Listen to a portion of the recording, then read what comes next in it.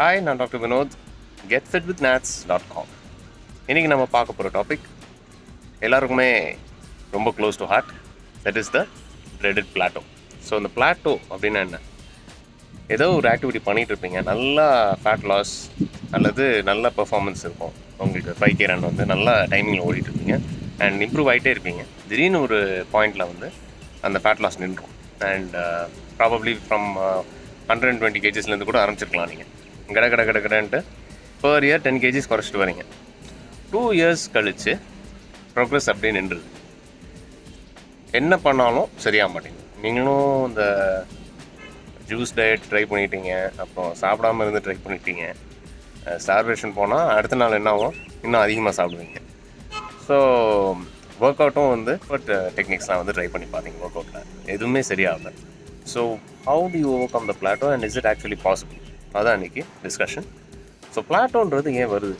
ஒரு particular activity நீங்கள் அதே மாதிரி திருப்பி பண்ணிகிட்டு இருந்தீங்கன்னா உங்கள் பாடி வந்து அதுக்கு அடாப்ட் ஆகும். இப்போ ஒரு ஆக்டிவிட்டி நான் பண்ணுறேன், ஃபார் எக்ஸாம்பிள் இப்போ ஒரு 30 புஷ்அப் எடுக்கிறேன் அப்படின்னா டெய்லி என் மசில்ஸ் வந்து அதுக்கேற்ற மாதிரி வளரும். ஸோ மசில்ஸ் வந்து அடாப்ட் ஆகும்போது உங்களுக்கு ஸ்ட்ரென்த் வந்து ஈஸியாக கிடைக்கும். ஸோ இப்போ அதே 30 புஷ்அப் வந்து டெய்லி போட்டுட்டு இருந்தால் என்ன ஆகும்? பாடியை ஸ்ட்ராங்கர் ஆகுமா அல்லது அப்படியே இருக்குமா? உங்களுக்கு ஆன்சர் தெரியுது இல்லையா? ஸோ அப்படியே தான் இருக்கும். டெஃபினட்டாக உங்களுக்கு இம்ப்ரூவ்மெண்ட் வரணும்னா அந்த 30 புஷ்அப்லேருந்து 40 ஆக்கணும், அப்புறம் 50 ஆக்கணும். ஸோ அந்த மாதிரி நம்பர் 1 இன்க்ரீஸ் பண்ணலாம். That is a small technique which you can use to improve. That is called progression. So அதிகமாக பண்ணுறது இது வந்து ஒன்று ஜிம்மில் ஒர்க் அவுட் பண்ணிட்டீங்கன்னா வெயிட் அதிகமாகலாம், அல்லது இந்த மாதிரி ஹோம் ஒர்க் அவுட்ஸ் போட்டுட்டு இருந்தீங்கன்னா ரெப் கவுண்ட்டை வந்து அதிகமாகலாம். இதுலேயும் ஜிம்மில் கூட ரெப் கவுண்ட் அதிகமாக்கி உங்களுக்கு பிளாட்டோ வந்து ஓவர் கம் பண்ணலாம். ஒவ்வொருத்தருக்கும் அந்த டெக்னிக் மாறும். ஸோ இதுதான் இன்றைக்கி பார்க்க போகிற டிஸ்கஷன், ஓவர் கம்மிங் த பிளாட்டோ. இந்த பிளாட்டோ ஓவர் கம் பண்ணுறதுக்கு என்னெல்லாம் டெக்னிக்ஸ் இருக்குது? ஸோ அந்த மசில் வந்து அடாப்ட் ஆகாமல் இருக்கிறதுக்கு மசில் ஸ்ட்ரென்த் வந்து continue to improve. Muscle strength improve ஆனால் தான் ஃபேட் லாஸ் வந்து இம்ப்ரூவ் ஆகும். ஸோ அது மட்டும் ஞாபகம் வச்சுக்கோங்க. மசில் ஸ்ட்ரென்த்தை பற்றி மறந்துடாதீங்க. வெறும் ஃபேட் லாஸ் வந்து மேஜிக்காக நடக்காது. ஸோ மசில் ஸ்ட்ரென்த் இம்ப்ரூவ் ஆனால் தான் ஃபேட் லாஸ் நடக்கும். உங்களுக்கு முதல்ல வாக்கிங் செஞ்சு 120லேருந்து 80 வரைக்கும் கொண்டு வந்துட்டீங்க. அது வந்து purely improvement of muscle strength தான். ஒரு பாயிண்ட்டுக்கு அப்புறம் வெறும் வாக்கிங் வந்து கேட்காது. So that is an example of a Plato. So how can you over come the Plato? இந்த பாயிண்ட்ஸ் மட்டும் ஞாபகம் வச்சுட்டா போகிறோம். ஃபிட் விபி, அதாவது frequency, intensity, time, training, volume, progression. So இப்போ ஒவ்வொன்றை பற்றியும் நம்ம பார்ப்போம். ஃப்ரீக்வன்சி அப்படின்றது என்னது? இப்போ வாரத்தில் ஒரு 3 நாள் தான் நடந்துட்டு இருந்தீங்க. 120 kgsலேருந்து ஒரு 1 yearல வந்து 110 அல்லது 105 அந்த மாதிரி வந்துடுச்சுன்னு வச்சுக்கோங்க. ஸோ அதுக்கு மேலே வந்து அந்த 3 நாள் நடக்கிறீங்க, ஆனால் ஒன்றும் நடக்க மாட்டேங்குது. ஒன்றும் வெயிட் லாஸ் வர மாட்டேங்குது. So that is an example of Plato. So இதில் என்ன பண்ணணும்னா அந்த 3 நாள்லேருந்து கொஞ்சம் கொஞ்சமாக 4 நாள் அப்புறம் 5 நாள் ஆகும். ஸோ அதுதான் வந்து frequency of work out. Frequency வந்து அதிகமாகும். ஸோ அது ஒரு டெக்னிக். அப்புறம் இன்டென்சிட்டி. ஸோ இப்போது வாக்கிங் தான் பண்ணுறீங்க, ஆனால் உங்களுக்கு டைம் இல்லை. இப்போது நீங்கள் 1 hour வாக்கிங் பண்ணுறீங்க டெய்லி. 1 hourல உங்களுக்கு பிளாட்டோ அடிச்சிருது. ஸோ ஒரு வாரத்தில் 5 நாளைக்கு 1 hour நடக்கிறீங்க. அப்படி நடந்தே வந்து 20 கிலோ குறைச்சிட்டிங்க. ஆனால் அதுக்கு மேலே அந்த 80 கிலோ குறையவே மாட்டேங்குது. அடுத்தது என்ன பண்ணலான்னு கேட்டிங்கன்னா, if you don't have time, இப்போ என்ன மாதிரி உங்களுக்கு டைம் இல்லை, 1 hour தான் டெய்லி ஒர்க் அவுட்டுக்கு ஸ்பெண்ட் பண்ண முடியும்னா அதே வாக்கிங் பண்ணிகிட்டே இருக்கிறதுல அர்த்தமே இல்லை. So you have to increase the intensity. ஒன்று நீங்கள் வாக்கிங் பண்ணிவிட்டு ஒரு 1/2 hour ஜிம் ஒர்க் அவுட் போடணும், அல்லது சைக்கிளிங் அந்த மாதிரி பண்ணணும், அல்லது கொஞ்சம் நேரம் வாக்கிங் பண்ணிவிட்டு கொஞ்சம் ஜாகிங் பண்ணிவிட்டு அப்புறம் திருப்பி வார்ம் டவுனுக்கு வாக்கிங் பண்ணலாம். ஸோ கொஞ்சம் இன்டென்சிட்டியாக அதிகமாகணும்.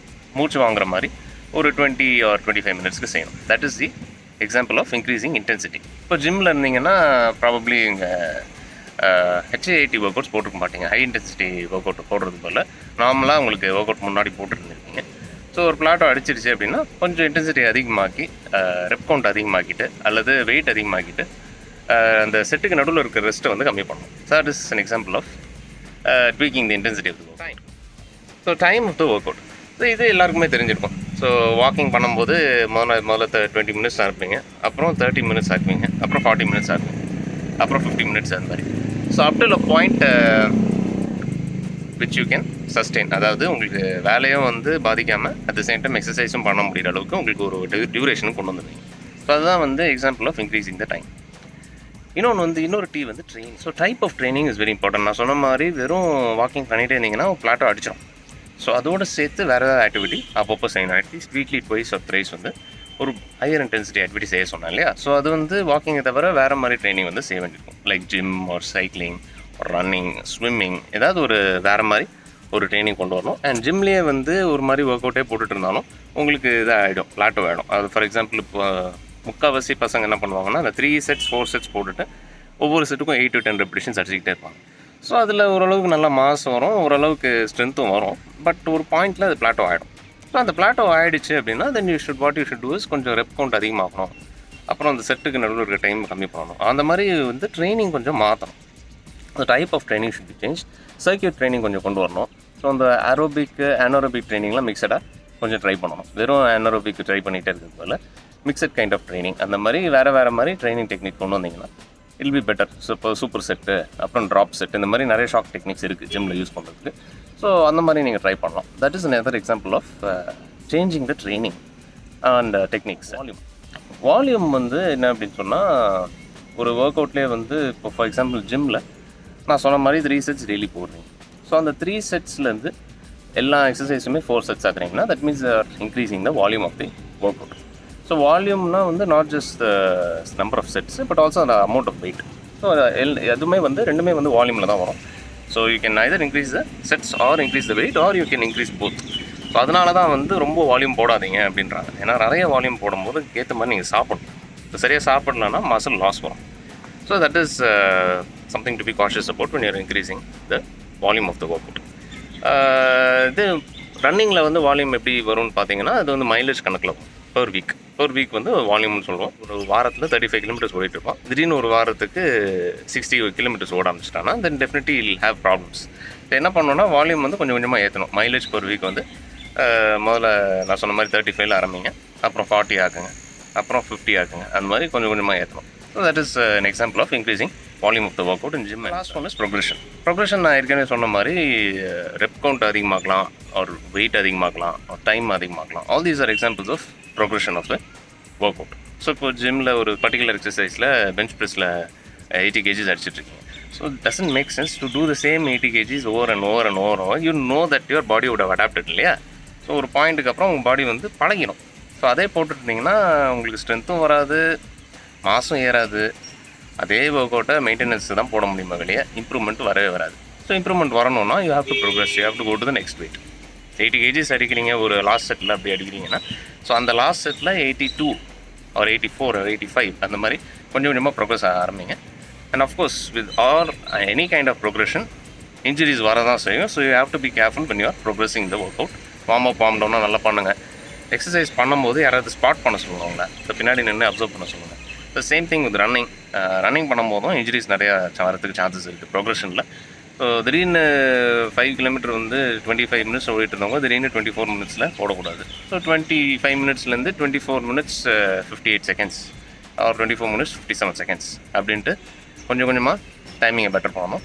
அண்ட் இந்த மாதிரி ப்ரொக்ரெஷன் ஆக்டிவிட்டீஸ் வந்து முடிஞ்ச அளவுக்கு மாதத்தில் ஒரு நாள் பண்ணால் போதும். ஸோ ரொம்ப ஒவ்வொரு செஷன்லையும் I have to do better than the previous session போனீங்கன்னா இன்ஜுரி வந்துடும். So overcome the plateau you should have some common sense. கொஞ்சம் வந்து நீங்கள் யோசிக்கணும், அல்லது இன்ஜுரி வரதான் செய்யும். That is why so many people are getting injured these days. Youngsters வந்து டிவி பார்த்துட்டு அல்லது எக்ஸ்பர்ட் athletes பார்த்துட்டு they try to imitate and they get injured. அவன் வாழ்க்கையை அதான் பண்ணிக்கிட்டே இருப்பான். அதனால் ஆப்வியஸ்லி வந்து they can do it easily, but for you cannot do that because you have to progress slowly. ஒரு சில பேருக்கு மசில் மெமரி நல்லாயிருக்கும், அதனால் எடுத்த உடனே நல்லா பண்ணிடுவாங்க. ஒரு சில பேருக்கு திருப்பி முதல்லேருந்து கொண்டு வரணும். So be careful in your work outs. Progress slowly. Remember the techniques to overcome the plateau: frequency, intensity, time, training, volume and progression. All the best. Take care, guys.